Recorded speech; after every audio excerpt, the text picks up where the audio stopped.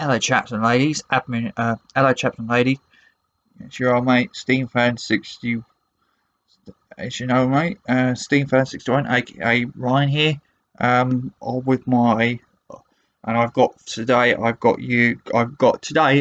you my fifth and final update on the fifth and final prior to the final fifth and final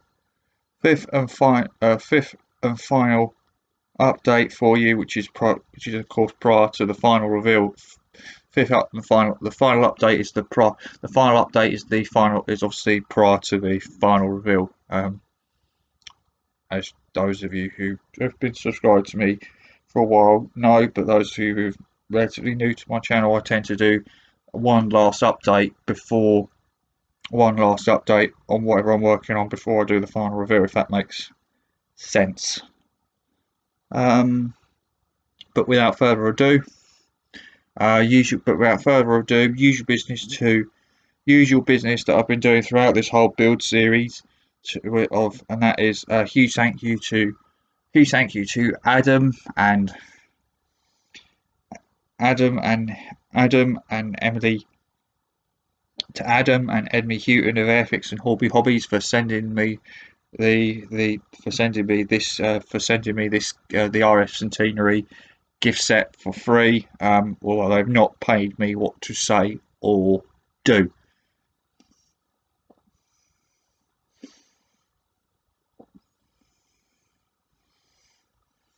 So, update. So I know the lighting's not the best this morning, but as you can probably see, I've now got the Spitfire fully painted, and I got the Spitfire fully painted. Is now fully painted up and glossed up, ready for the decals. Obviously. So the way I did this was, obviously, I painted the top side in Humber acrylic 29 dark earth.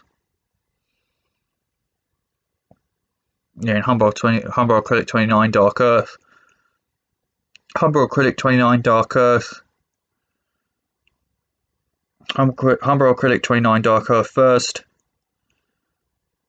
and then obviously I then did the underside in Humber acrylic beige green, and Humber acrylic number 90 beige green. In Humber number 90 beige green, and then obviously, because this particular one, the port side, because the underside of the port wing is black, I painted that in Humber 33 acrylic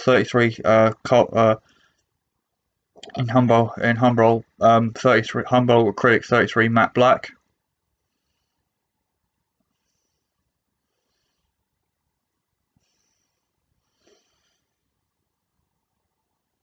Same with the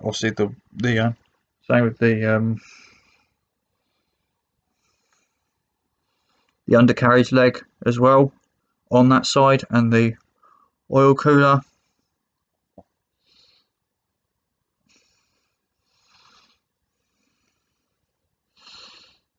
On that side as well. And obviously then I painted and then obviously back to the top side, I painted obviously I did the camouflage in Humber, did the dark green camouflage with Humber acrylic matte finish, number 30 dark green.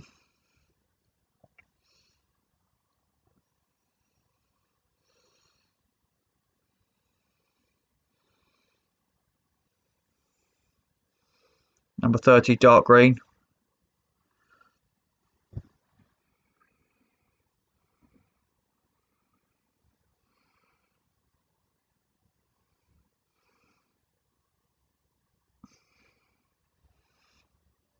Yeah, I did Humber 30 dark green, and then Humbrol 30 dark green.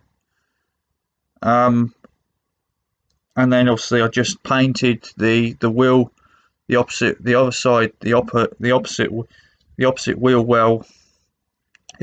leg in beige green, as well as the propeller spinner, the prop spinner, and obviously the propeller tips were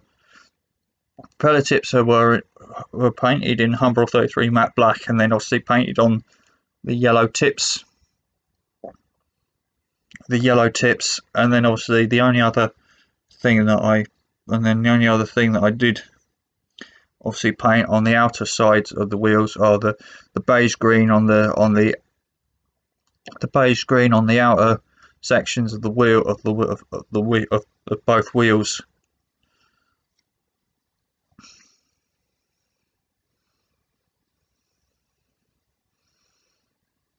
And then obviously the only other final thing did was, obviously, don't know how well you guys are going to get this, obviously, because obviously it's a silver. Silver does not react to being shown in the light. But I painted the exhaust stacks in I painted the exhaust stacks in Revel enamel, in Revel enamel, in the Revel Emil, which is Revel's enamel range, paint range, number 11, number 90 silver. And you can probably see that there's a bit of number 90 silver just below the third exhaust stack, that's pointing downwards a bit. Do you know, in fact, there's quite a lot of silver around the exhaust stacks. I'm going to put that down to chipping, to be honest. I'm putting that down as chipping. So,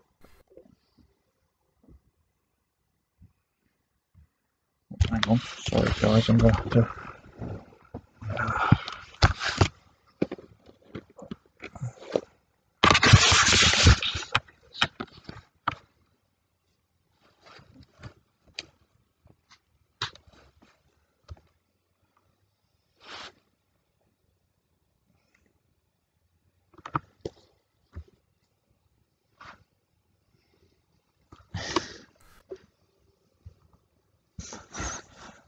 yeah, sorry about that. My battery was running low and I needed to get it onto the charger. So, yeah.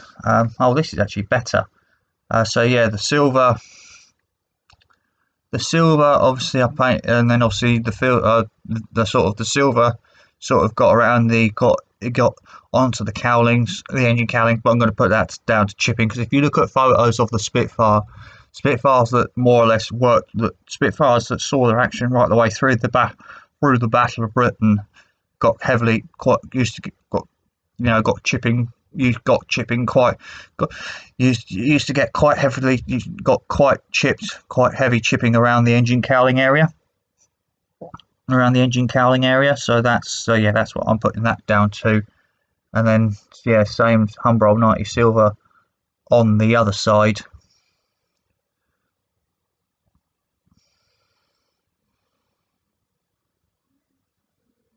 And then obviously, as you can probably see, it's had a gloss coat. The gloss coat I used was Humbrol gloss coat, which is Humbrol gloss coat, which is an enamel product. So subsequently, each coat you need to leave each coat 24 hours to dry, in terms of to fully cure and harden off. I mean, this has probably had more than 24 hours. This has had till today to gas off completely. This has had till gas off today to gas off completely, and of course the decals. I'll be doing the decals next week, decaling this thing next week. So yeah, obviously three coats,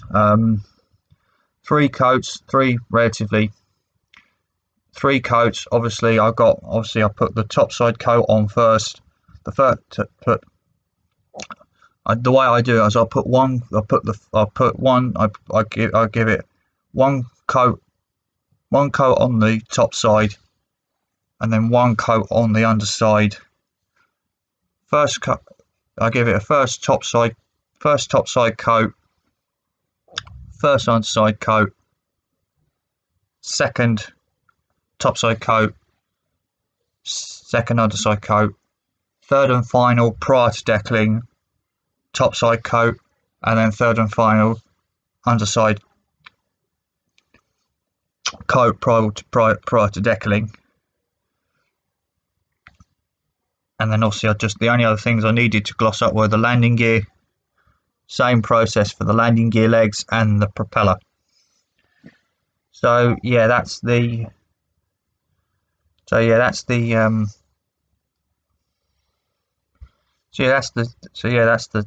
Spitfire.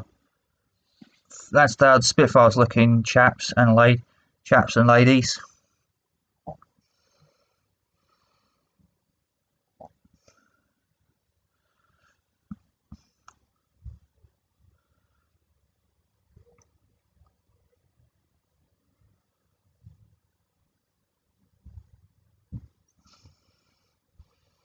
So I'll just give you a look at.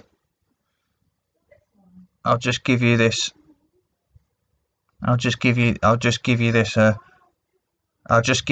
a look. I'll just give you a look at this one. I'll give you another look at this.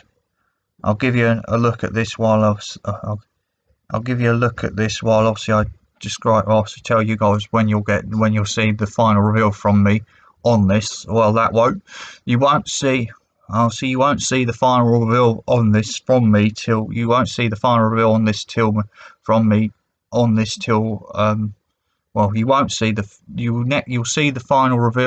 from me until I've got the decals. I've got the aircraft fully decaled up, got all the decals on, got the aircraft fully decaled, gloss coated,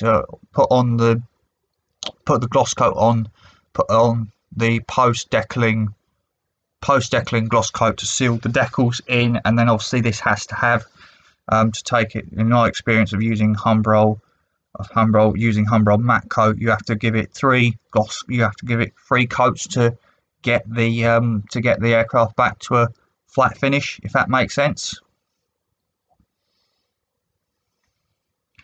So yeah, that's how the Spitfire is looking now, chaps and ladies. And so yeah,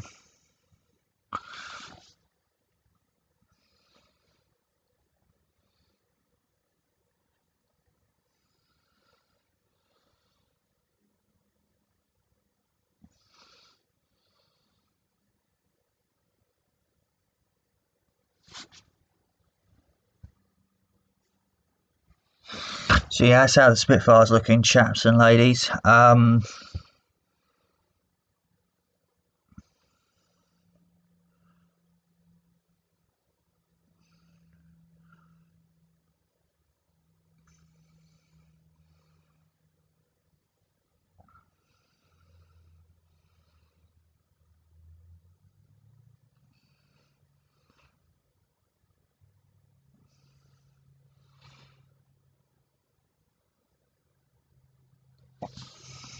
I'll just give you one last look at the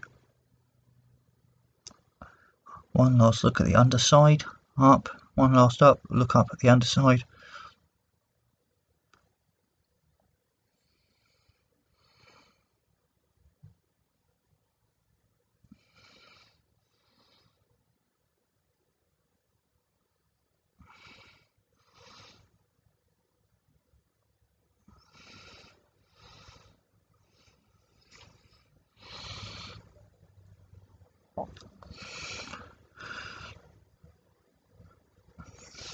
Yeah.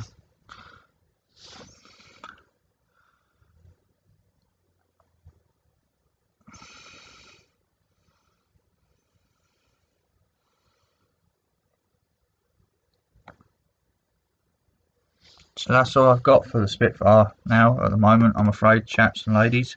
Obviously that's it for the Spitfire. That's it for this update. Obviously like at the beginning of the video, just want to say a huge thank you to Adam and Emily Houghton of Airfix and Hobbies respectively for sending me the RF Centenary gift out to free, although they've not paid me what to say or do. Although they've not paid me to say or what to say or do, so my opinions on the kit are strictly my own, and I've said that right the way through the build video, and I'm pretty sure I said that at the beginning of the video, but if not, I'm saying it at the end anyway. I'm covering that off. I'm covering that disclaimer at the end here at the end of the video, if that makes sense. And obviously, I'm not sure if I said it at the beginning, but just in case I didn't, I'll say it just, even though I probably have said it at the beginning, but I'll just say it again. And huge thank you to my godfather for getting in touch with airfix, for airfix to recognise my talent, and obviously for sending these kits out, in order recognising my talent and sending me these kits out for free. So yeah,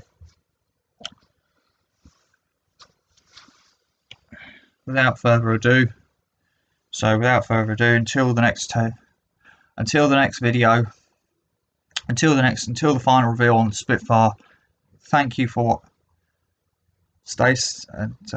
until the final reveal on the Spitfire, stay safe,